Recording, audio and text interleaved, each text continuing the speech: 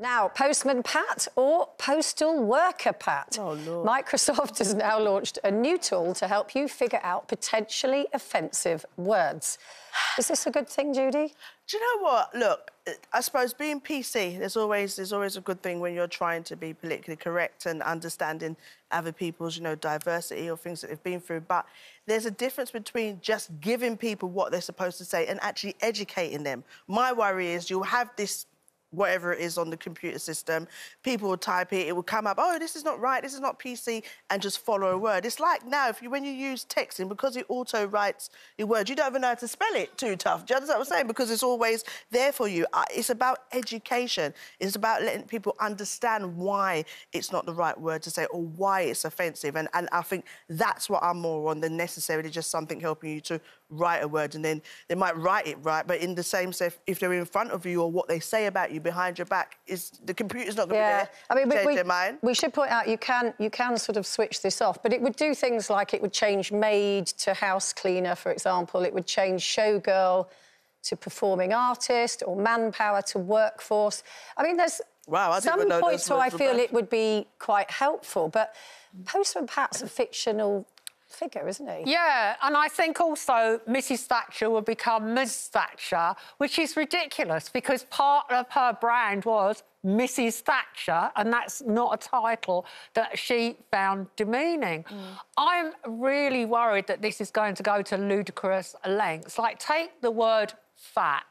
As I say it, I know that people out there, I will attract abuse and, negative comment for just saying the F word.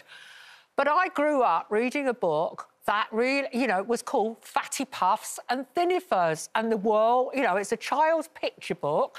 And there were big chubby people who lived in had four-poster beds and ate loads and loads. And there were thin, miserable people who got tipped out of really narrow, planky bunks. And that was just a most wonderful world. Now, are we saying that children's books like that they've all got to be rewritten? I mean, we saw with one of David Walliams' books recently, a character called David Wong was removed because people said it was racial stereotyping. And I just think this cleansing of the language is going to go too far. But you do sort of wonder if we sort of airbrush history, you have no sort of context for how far we've come. What do you think, Brenda? I mean, like you said, this can be turned off. So if somebody wants to say something and be, either racially abusive or just pick on somebody for how they look, then they can still do it. So it is, I've had certain instances in the past where I had an ex, when I first got together with an ex,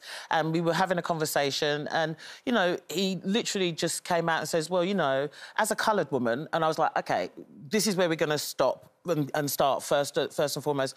This is not what I'm called, and, and as Judy says, you have to explain where you're coming from with that. And I don't think that you'll be able to take out the intent of what somebody means by just But that's sort of educate, but I presume he didn't mean it harm. He just didn't know any different, so you educated him. Exactly. So I think that, we need to, instead of allowing a computer to make all these choices and apps to make all these choices, we need to just take it back to how it used to be. I say back in my day, where you just explain yourself. Yeah, about not being lazy and not using electronic stuff to have the hard conversation. Let's be real about it. Using these electronic stuff to have the hard conversation about things like being homophobic, racial tension, being racist, when actually it's a conversation that's needed between people. Like we said, it's about the intent behind it. Because, yes, we don't want to erase the history so that we can see what we've learned, but a lot of that history wasn't for all of us and has affected us till today. For many of us, it's affected us till this day now.